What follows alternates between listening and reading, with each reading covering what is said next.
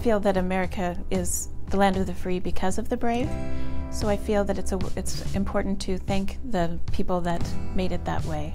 Veterans Day means to me a powerful opportunity to reflect and recognize the immense sacrifice that our veterans and their families have made on behalf and for us. Family members sacrifice more than most Americans know, and it's just a great opportunity to show thanks to the family members as well as the current and past service members. That's what Veterans Day means to me. I think about selflessness. I think about individuals who are giving up their own time to ensure that those of us can enjoy the freedoms that we have today.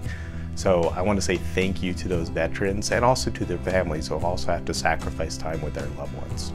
I did 32 years as a military policeman while serving in the Army. And it wasn't until I was doing my paperwork last year to do my retirement that I actually focused in on the date of my enlistment. So my retirement this past year was actually on November the 11th also. So I have this connection with November 11th as it represents Veterans Day. It's a reminder of how grateful I am that people are brave enough and courageous enough to do this awesome thing like defend our country and fight for our country.